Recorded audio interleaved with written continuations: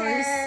There you go. So, today's video, mumukbang po tayo. Yes. So, we went outside earlier to grab our first time. Jollibee! There you go, Jollibee. Jollibee! So, Siyempre may drinks siya. May drinks din ako. So, with the milk tea and iced tea sa kanya. Iced tea. So, magmumukbang po tayo mga besh. Samahan nyo kami. I-rate natin yung Jollibee. Tingnan natin kung hanggang kailan natin makakain to ng kung mabubusog pa tayo. Or kukulangin pa tayo kasi kumain ako kanina sa sasakyan, guys. So, okay, let's see. Okay, let's start. kuha. Mo pa. Let's try some paper plate. I gotta get some paper plate. Kaya magsisimula na tayo.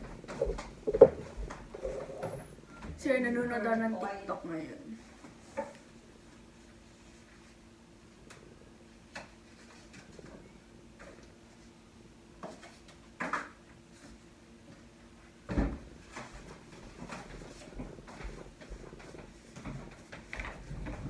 Okay. So yun, may paper plate na tayo. Hindi ako comfortable. Okay, so matagal na po kami hindi nakakakain ng Jollibee. Dahil quarantine. Yeah. So since the Jollibee dyan sa malapit sa amin sa McLeod Trail is open, so we decided to order. Pero meron lang silang pick up and drive-thru, guys. So hindi siya available sa delivery kasi hindi daw sila na-approve ng mga delivery companies. So we tried the DoorDash. They said like they are not approved. So hindi kami nakapag-order for delivery. So what I did is I called them and then order instead by the phone para mas mabilis. So nagsabi lang ako ng available time na pwede namin pick upin yung mga in-order ko. And then hindi ka na kailangan pumunta ng drive-thru para pick upin siya. So, which is way too better kaysa mag-drive-thru ka na hindi ka nag-order ahead. It will take longer for you to receive your food. So, might as well like do calling them first. So, placing an order before picking up the food. That is the most convenient way for you guys to do. So, I ordered Family C. It includes 12 pieces of chicken. So that's 12 pieces of chicken. So you can have option for regular or spicy. So I think I ordered spicy one. I asked them to give me 4 pieces of spicy chicken. So which I like. That's how they do it. So if you can see, guys, there is like a mark right here. Sure ka, malinis kamay mo ha. Yeah, that's the mark. It says spicy. So 4 pieces of spicy, it's in there. Spicy. And then you have 4 options of sides. So I chose the chicken, not chicken. This is the corn and the fries on the side. So 3 corn and 1 fries. Kasama po siya sa packaging ng C. Family pack of C. At kasama din itong 4 pieces of peach mango pie. So, 4 yan. It's included in the package. But, the spaghetti and the 4 yum burgers, I ordered separate. So, this one, it all cost like $89 for our mukbang for today. But, yeah, let's try. What would you like to do first? Kahit ano. Kahit ano? Yes. Okay. So now let's try the fries first. I will try the fries and rate. Yan, may mga ketchup din kami dito, guys. Ako, guys, hindi ko alam kakainin ko. Pero mag-spaghetti tayo. I-try mo muna yung fries. Let's try the fries first. Sige, let's try this. So, since yung bahay namin from here to there, sa location ng bagong Jollibee, it takes like about 15 minutes drive. So, now, malamig na yung fries. Pero still, medyo crispy pa rin siya. So, that one is acceptable. Pero, once na siguro nang kinain mo siya ng fresh, masarap siya. Kinain ko siya kanina ng fresh, guys. Masarap siya. Malambot Yeah. na malambot. It's tasty. Pero kung ano na, medyo, ano na siya. Soggy na siya. Soft na siya. Parang may konti rin naman.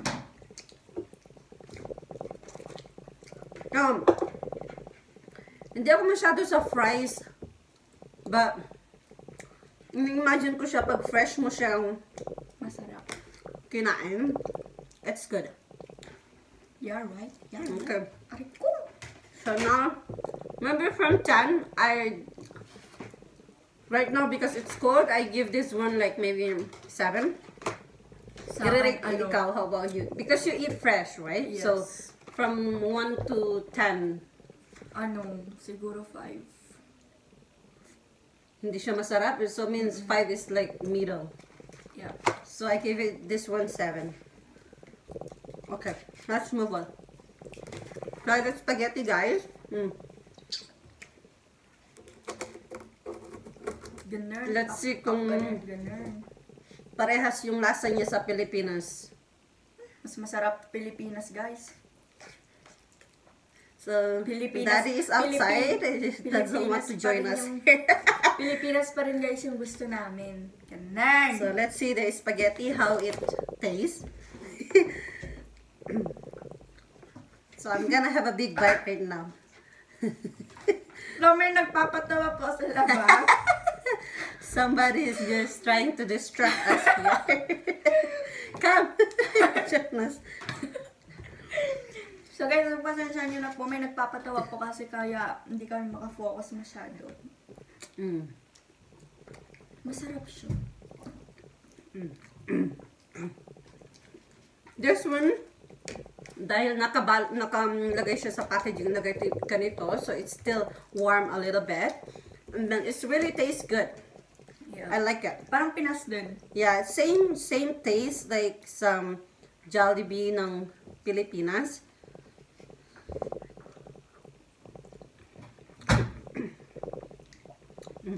Gonna need to have one more bite. Palabok sana guys, meron eh, no?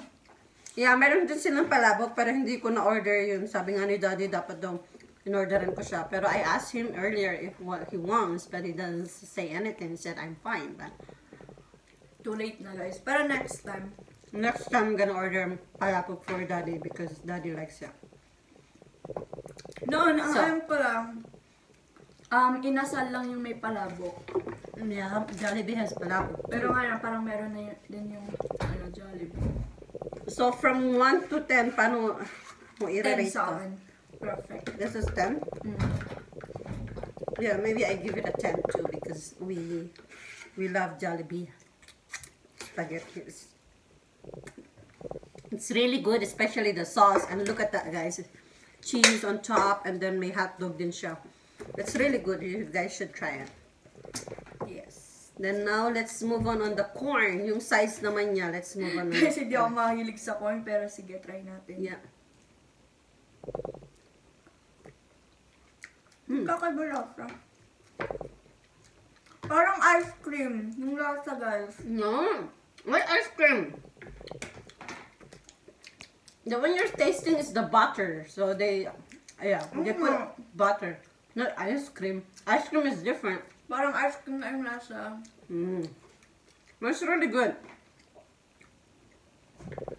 I like it. Give ko lang to ng 8. 8? Maybe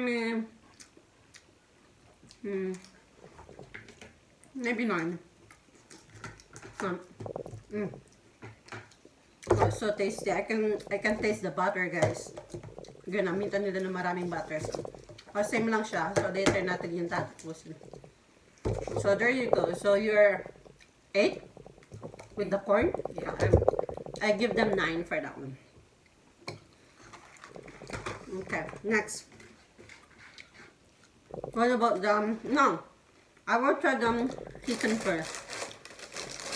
Spicy? Spicy one. Spicy. Pag may ganito, this is a sign that you're ordering the spicy one. It says here, new spicy. Pag regular, ganito lang siya. So, regular muna sa akin, guys. Okay. Kagutom eh. Want to try the spicy one. And of course, may gravy siya, guys. Binigyan nila kami ng dalawang ganito na gravy. So, it should be enough for 12 pieces of chicken.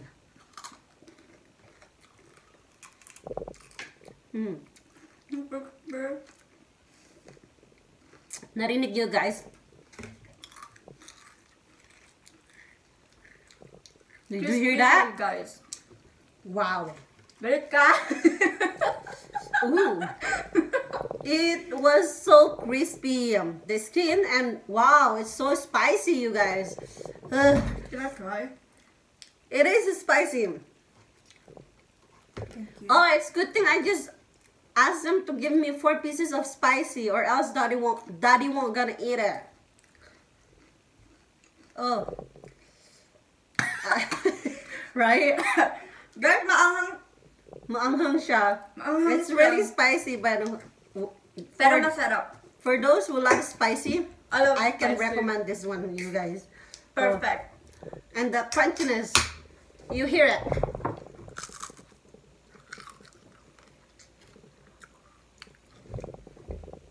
It's really good. I think I'm gonna get one. Spiciness, I give them 10. Crunchiness, I give them 10. Let's see. 10 pa sa akin. 10, ay ano, 5 dito and 5 sa ano, regular. Well, ang ano niya, guys. Ang baba niya mamigay ng ano, ng score. Ang taas ng standard niya, mga beshi. So good. Pero Masarap masarap. na. It's so spicy. Oh. Pero masarap naman siya, guys. It's spicy. Wait. Just open the door for Daddy na. It's so really yummy. So that's why we like it. I give it a 10 for the spiciness, and the crunchiness is 10 as well. But the tenderness, let's see. Sorry, guys. May ginagawa. Because Daddy doesn't want to be Ayaw niya filmed. sumali sa ano, sa video. So parang nagpapakahirap siyang umakyat sa upuan para lang di makuha. Mag-struggle siya. Tenderness is good. I give it, yeah, 10 as well. This is just based on our standard, guys. So I give 10, spiciness, crispiness 10, and tenderness is 10. So Jollibee, good job. 5, 5, 5, 2 na lang sa akin. 5, 5, 5. Okay, that's your own, you know. Own, you know? That's your own ranking, so you just stating the truth. What can I do? Pero masarap naman siya, guys. Okay, now I'll try. Suga ko agad. I'll try the regular one, Dash. Regular one. Crispiness 10. Oh my God.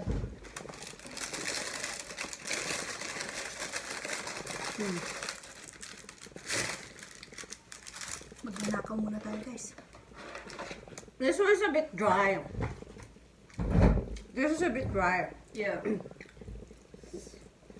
But the spicy earlier is tender and it's juicy.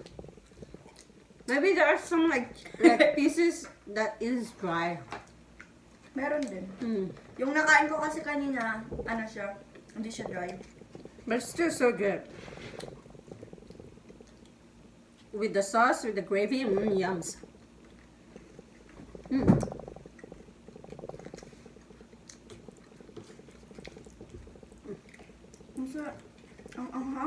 Yeah, it's really spicy. But it's really good. Parang ilang sili nilagay nila ah. Mm-hmm. Diba? Mm. Yeah. Chicken, regular one. So I give 8. 8 for the crispiness and 8 for the tenderness. Dryness, I give 8 too. So, 8. Huh. Okay. Move on. Move on. I think we just have to cut this one into half. Kasi hindi ko maubos yung isang burger, guys.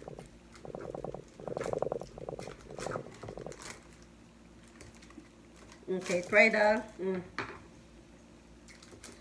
Let's try the Yum Burger now. Yum Cheeseburger. This is one of my favorite, but because I tried different kinds already, so parang nabusog na ako. So, kalahati, to try natin ngayon. Oh, wow, my favorite. 9. She likes burgers, so she gave 9. 9 para dito, guys. So, Hindi ako masyado sa burger kasi nga, ewan ko, nagtatrabaho ako sa fast food. Like, say, may burger din kami siniserve. Siguro sa amoy niya, masyado na ako na-immune. So, hindi na ako masyado nagkakakain ng fries and burgers. But, nung natikman.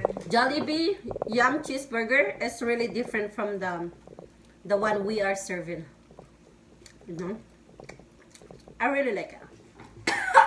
Plus yung mayonnaise na ginagamit nila, it's different. Well, a little bit sweet. Guys, ang anghang na ng dila ako. And then, plus the patty is not dry, so I give this one a 9. How about you? 9 nga. Hmm? Kanina ko pa sinabi. So we both giving the Yum Cheeseburger 9. Jollibee, So, baka naman. baka naman daw, sponsoran nyo. Baka naman. Wala pang sponsor tayo.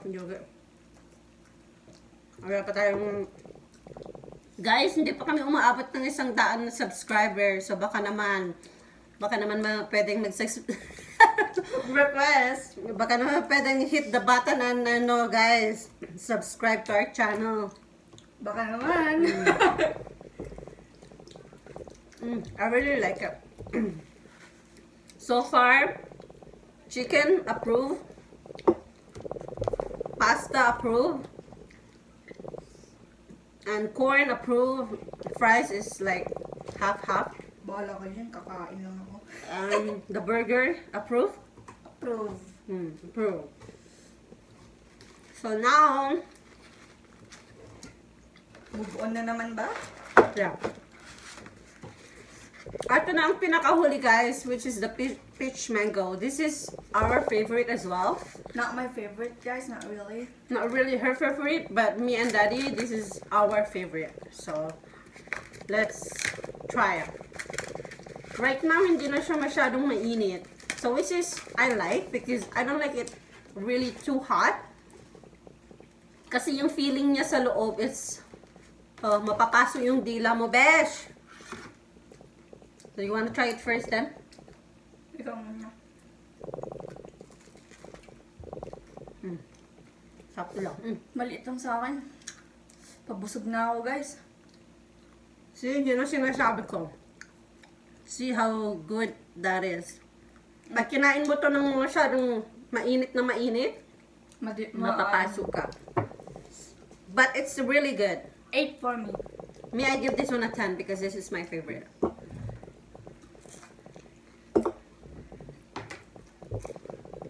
Okay.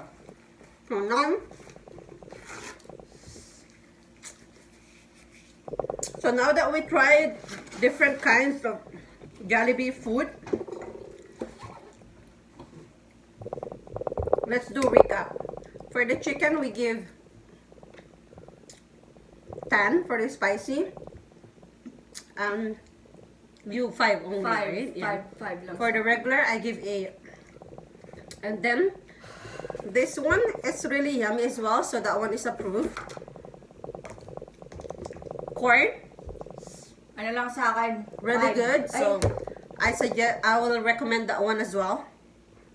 Fish mango pie, recommended. And yum burger is recommended. So, they're actually all recommended. So, you guys, kung sino man ang gusto mag-order ng Jollibee dito sa malapit sa McLeod, dito sa McLeod area.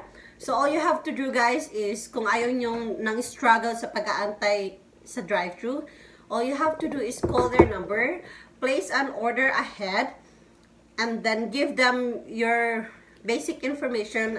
They're just gonna ask you for the phone number and what time would you like to pick up the food. So, by the time you give them the instruction, so it's really easy when you pick up the food. You just need to knock in the door or by the door, and then somebody will gonna come out to ask you, okay, what is your name? What is the name for the pickup? So then, so if ready na ang lahat, papapasukin ka dun sa loob, and then may isang counter dun nakalapag na lahat ng mga order mo. You just need to pay debit or cash, whatever your preference to pay. And then, which is really good because there's not many people there. You just need to tap the machine or whatever when you pay, and then they wipe out with alcohol after you pay, I mean the machine. So it's really safe for me, I think, because right now, like most of the store, they just open they just open for delivery, so there's no dining. So I think that's the safest way for you to order, and it's really fast instead of like just driving and then going to the drive-thru. It will take forever for you, so I don't recommend that one. I'd rather suggest you just call them ahead of time, so your order will be ready in the time preference that you want. Pero nasa inyo naman na yun, guys, kung gusto mag-drive-thru. Yeah, but if you're not in a hurry, so that's okay. You can go to the drive-thru and then Pero kung wait. nagmamadali ka, then need mo. Yeah, but it will take forever. I'm telling you, in the drive-thru, like, I know how it works. But it's up to you guys. It's always like you wanted, how you wanted to be served, right? So it's your own option or preference. So there you go. Nabusog ako sa mukbang na to. So thank you, Jollibee. Sa kata ng chat ko, guys, nakakain. Sa kata ng dila ako dahil ang anghang. So did you enjoy the food? Perfect. Yes. I did enjoy it too. So thank you guys for joining us for today. We're gonna end the vlog right now. I hope hindi namin kayo ginutom sa mga pagkain na hinatag namin sa inyo. Okay? Thank you. Bye.